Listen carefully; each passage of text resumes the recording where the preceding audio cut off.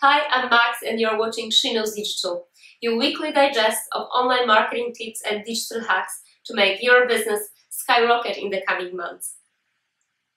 Today, let's talk about the difference between WordPress, Wordpresscom and Wordpress.org. So what is WordPress? WordPress is an online open source website creation tool written in PHP. But in non-geek speak, it's probably the easiest and the most powerful blogging and website content management system or CMS that has ever been created.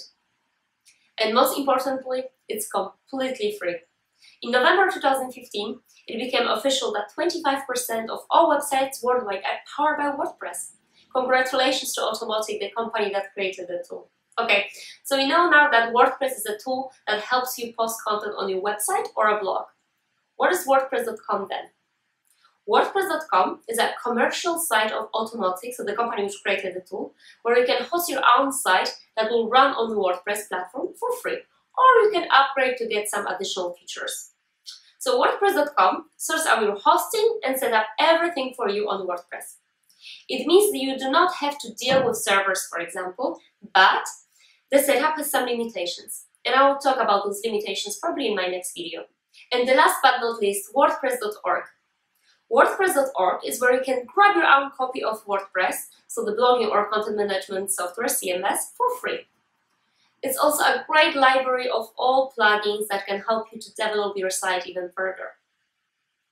But that means you have a responsibility to find your own hosting company to house your WordPress site, along with your own domain name to point visitors to.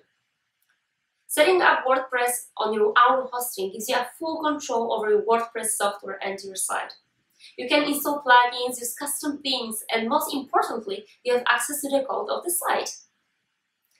If you are thinking about setting up a professional blog or a site, I would definitely suggest you going for self-hosted WordPress solution. So going to WordPress.org, downloading the software, finding a server company, and installing software there.